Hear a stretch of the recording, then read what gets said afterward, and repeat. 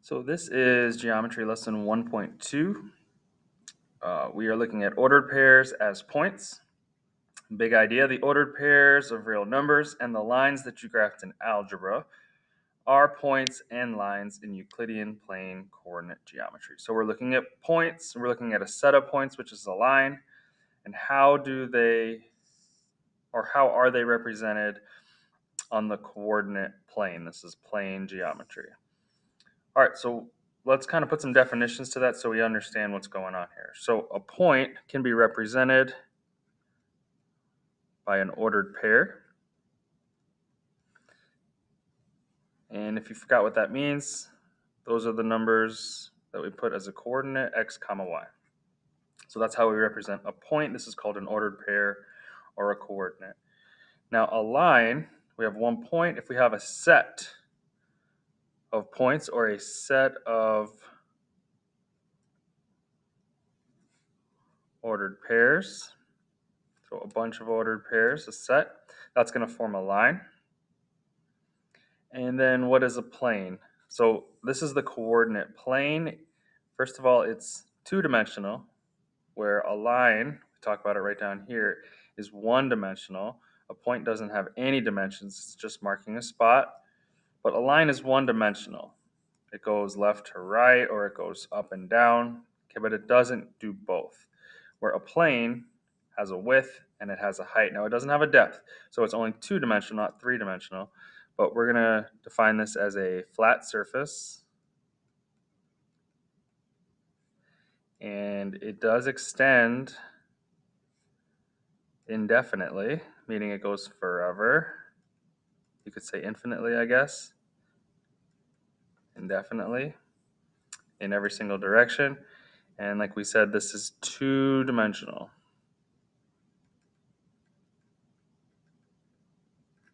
All right, so that covers the main vocabulary that we're really going to talk about.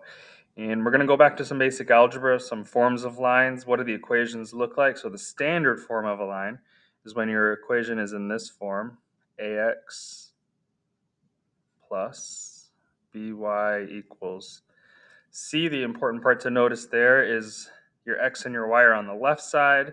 A, b, and c are just whole numbers. These are whole number coefficients, and this is just a whole number by itself. So if you have the something x plus something y equals just a number by itself, that's the standard form. Now we're probably a little more familiar with slope-intercept form. You've done a million problems with slope-intercept form. Y equals mx plus b, where m is the slope and b is the y-intercept. And just a reminder what that y-intercept means. That's where it actually crosses the y-axis. It intercepts the y-axis. And the slope we'll talk about here is a measurement of the rise over run, how fast this line is going up or down. Okay, so your slope represented by m. Again, rise over run. Back to algebra. How do we calculate it? If we have 2 points, we subtract the y values on top, y2 minus y1, and you subtract your x values on the bottom. If you mix those up, think rise over run. The y value measures the rise. How fast is it going up or down? And then the run is your x value left to right. All right, so if we need to calculate slope, that's what we're going to look at. We're also going to look at some special lines, horizontal and vertical lines. Those are represented by equations that say y equals some number or x equals some number. For instance, y equals 5. If that's the whole equation, all right, that's a horizontal line. And if it just said x equals -5, that's going to be a vertical line. So x equals is vertical, y equals is horizontal. And that's not something you need to memorize. You just need to kind of think about it. I never have that memorized. I just think about what that looks like on a graph. So y equals 5. If I went to y equals 5, everywhere on this line, the y values are 5. So that's a line that goes like this. So even if I come over to this part of the graph, If I'm on that line, the y value is 5. The x value changes as I go from left to right, but that line that's horizontal is always at y equals 5. And the same is true for the x. X equals -5. No matter where I go on that line, it never gets to x equals -4. It never gets to x equals -6. It's always x equals -5. All right, and then this word you may or may not have seen before, oblique. That just is the description of a line that's not horizontal or vertical. So you can kind of think of that as a diagonal line in a way, but basically it is not horizontal or vertical. So oblique describes most of the lines that we look at, because horizontal and vertical lines tend to be special lines, and then all the other lines we look at are oblique. All right, let's jump into number 1, basic algebra review for most of this section. Graph the line with the equation y equals 3x plus 1. Very basic algebra. So you need to identify your slope and your intercept. That's your slope and that's your intercept because it's in that nice form, y equals. All right, so m equals 3. It's rise over run. Remember, a whole number is like over 1, so it's 3 over 1. And our intercept is 1. So when we go to put that on the graph, you start at the y-intercept. The plus 1 there in the B position tells us this line hits whether it's going up or down. Now we know it's going up because it has a positive slope, but we know it hits the y-axis at 1. So there is a point on this line that hits right there at y equals 1, and then you use the slope to find some more points on the line, and then you can sketch it out. So again, this is rise over run. So it means up 3 because it's positive. If it was a -3, you'd go down, and then over 1. And we're always working left to right, thinking about the way you write, the way you read, left to right. So we're going from this point up 3 over 1. The next point would be off the graph, but up 3 over 1. Sometimes it helps to put that there so that as you work backwards, right, there's more points down here that went up 3 over 1 to get here. So as you're working backwards, now you actually go down 3 to the left 1. Sometimes that can confuse students because we just talked about, well, it's always to the right. It's always to the right. Well, we just need to make sure that this is positive and work our way backwards. So this line should be coming down this direction. So it's down 3 over 1, down 3 over 1. And now it goes from left to right, starting from the farthest left point. Up 3 over 1, up 3 over 1, up 3 over 1. All right. Now that was long-winded. That can be something that you do very quickly. You identify the intercept, you identify the slope, and you sketch that graph. All right, number 2, we're just going to take it one step further. We're going to take this equation, which is in standard form. So remember standard form, ax plus by equals c. You have a whole number that's isolated. The x and the y are on the same side of the equation. So here's your x and your y and your whole number that's been isolated. We're going to first put that into slope-intercept form, y equals mx plus b. And then once we've got it there, it's easy to graph, so that's what we'll do. So we're going to do some basic algebra here. Y equals mx plus b. What's special about it? The y value has been isolated. So we want to isolate this y value, which means get everything to the other side of the equation, everything eliminated from the left side of the equation. So the easiest way to do it is to save the division for last. And so we're going to minus the 2x from both sides. It's gone now, so all I have is 5y on the left. And these two cannot interact. You cannot call that 8x because this is not a 10x. Okay, something with an x and something that's a whole number, they have to stay separate. We talked about that in algebra. Those are not like terms. Okay, if they don't have the same variable, then you cannot add or subtract them together. So these stay separate. Now, because we want to have this x up front to have that nice y equals mx plus b form, I'm going to list this term first with the x, so negative 2x. And the 10 is still there. It's a positive 10, so I put a plus 10. If it was a negative 10, I would write it as minus 10. Okay, we're almost there. We're still not in y equals mx plus b slope-intercept form yet because this coefficient is there. Correct y equals mx plus b slope-intercept form. The coefficient to y is a 1, and we don't actually have to write it. So first thing we need to do here is get rid of this 5. Now that 5, because it's a coefficient to y, is being multiplied times y, so we divide to get rid of it because 5 divided by 5 equals a 1y, which is what we want. So there's really a 1 here, we just don't write it. And division now you can do all the way across. It doesn't have to have an x in it to go ahead and do that. So that's just when you're combining like terms, so adding or subtracting. Division and multiplication we can do to everything. So this gets it and this gets it. The 10 divided by 5 is going to give us a nice whole number 2. Over here, that doesn't divide nicely, and that's okay because this represents the slope, remember? And that's rise over run, which we like to express as a fraction anyway. So we're going to leave this as a negative 2 over 5 in front of the x. That represents our slope. We're okay with a fraction. And then over 10 over 5 becomes a positive 2. So we've done this now. We've rearranged this algebraically so that we're in slope-intercept form.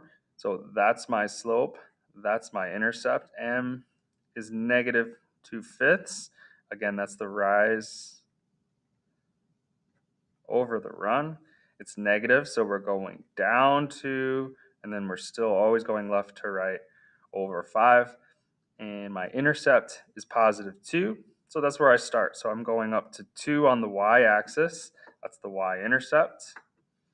And then down 2 over 5, down 2 over 5. Down 2 over 5 would be way out here somewhere. So as I work backwards, I need to make sure that this line's going over here. So I actually go up 2, and then I go left 5. You can double check yourself. Going from left to right, down 2 over 5, down 2 over 5. Quick sketch. All right, as we move on to page 2,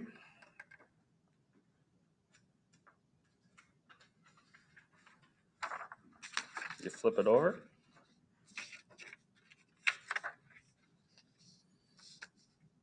Third example, just graphing these basic horizontal and vertical lines. So these are just going to look like this, straight side to side or straight up and down. And they're always going to have this value. Okay, so the equation kind of gives away what it does.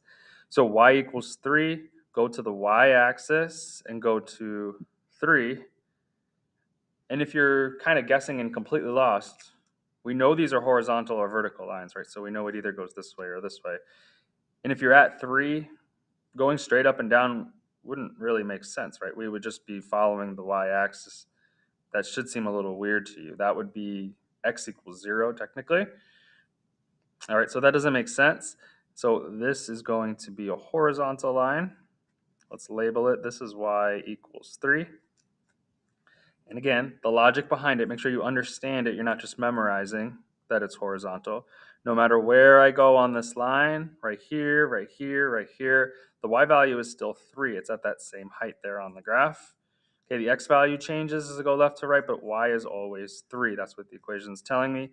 And then the same idea holds true for this. So x equals negative 2. Go to the x-axis. It's telling you x equals negative 2. All right, and then we're not going to go like this. If we drew a horizontal line, the x value would change over here. It'd be 3, and it'd be 5. It'd be negative 5. The x value is always negative 2. The only way to make that true is to go straight up and down. Let's label it x equals negative 2. All right, so no matter where I go on this line, the y value may change, negative 3, negative 5, but the x value never becomes anything except negative 2, no matter where I go on that line.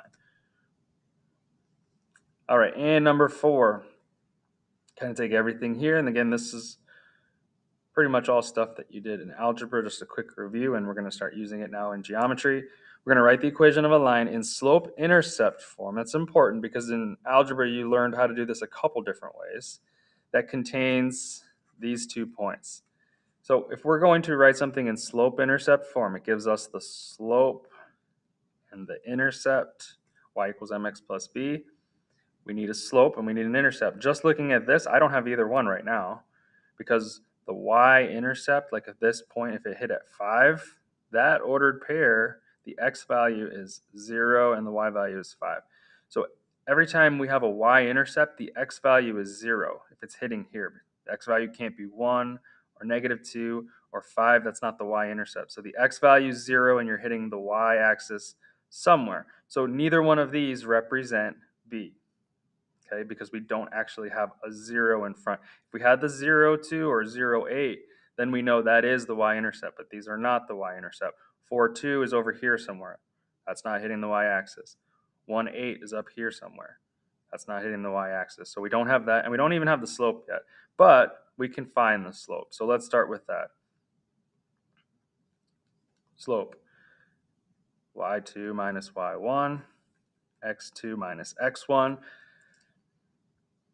That should come back quickly. You probably memorized it at some point. Again, this is rise over run. And as you think of a graph, the rise is your y value. So we're just trying to find out how much did the y value change. That's why we subtract. We went from 2 to 8. How much of a change was that? How much was that a change in the rise? And then the x value went from 4 to 1. How much did this run over? So understanding this formula will help you actually remember it. How much did the y value change? How fast is it going up or down? How much did the x value change? Side to side. All right, it actually doesn't matter which one you call y2 and y1. If you remember that from algebra, you could do 2 minus 8 or you could do 8 minus 2, but whichever direction you decide to go on the top with the y's, you have to go the same direction when you come down to the bottom. So normally you would call this like x1 and y1, and this would be x2 and y2. But again, it doesn't matter as long as you're consistent. I'm going to go this direction, and if it helps you to draw the arrow so that you don't mess it up, go ahead and draw the arrow. So my y values are 8 and 2, because remember this is x comma y. So my y values in both of these are 8 and 2. So I'm doing 8 minus 2 on the top. My x values are 1 and 4. I've got to go the same direction though. So don't do 4 minus 1. I went from here to here. So I have to go from here to here. 1 minus 4. That's going to create a negative number, and that's okay. So 8 minus 2 is 6. 1 minus 4, just basic mental math there. 4 minus 1 is 3. So 1 minus 4 is negative 3. All right, and if we divide this, 6 divided by 3 is 2. And there's a negative, so the slope is negative 2. So if we were going to write an equation in this form right now, we know that m equals negative 2. So we can drop that in there, negative 2x plus b. Now somebody who's just starting out in algebra might go ahead and like take the 8 or take the 2 and put it in there and say, there it is, there's my slope-intercept form. But again, we talked about these are not the intercepts, so that's not going to work. We have to find the intercept. Now we have x and y, and we have points, ordered pairs that go together. If these are on the line, then they make this equation true or valid. Both sides will be equal to each other. So you can take either one of these points and plug them in for x and y, and all we'll have left in terms of variables is the b. And we can solve that equation, get b by itself. It'll say b equals, and there you go. Now we have our y-intercept. So I'm going to use the 4 and the 2, but just remember from algebra, you can use the 1 and the 8. You could use any point that's on this line and plug it in for x and y, and it will all come out the same. So the y I'm going to plug in 2. Let me just bring this down here. My x and my y, I'm going to use the 4 and the 2. So x equals 4, y equals 2. So I'm going to plug them into the equation. The 2, the y value goes in right here. And I still have negative 2. It's being multiplied times x. So I'm plugging in for x. X is 4. I still have b. And so now I'm going to isolate b, and I'll find out what it's equal to. So first thing I should do is multiply. Negative 2 times 4 is negative 8. I'm going to bring everything down. So again, all I did was multiply negative 2 times 4 to get negative 8. Now, if I want to find out what b is, I need to say b equals. So I need to get rid of this 8. I'm going to add 8 to both sides. That creates a 10. b is now isolated, so b equals 10. So at this point now I have enough information to write the equation of the line. The slope is negative 2 and b equals 10. I can now write this out. Y equals, slope is negative 2 and b is positive 10. Now, real quick, just to prove it to you and just to see it another way, in case you were confused with where these 2s and 4s came from, let's use the 1 and the 8. You don't need to do this twice, but I want to show you that it's okay to use either point. So again, starting from y equals negative 2x plus b, okay, we have the slope, but we don't have the intercept. If we took the other point, the other order pair of 1 and 8, and plug that in, so 8 goes in for y, because that's the y value. Excuse me. And then the x value is going to be 1.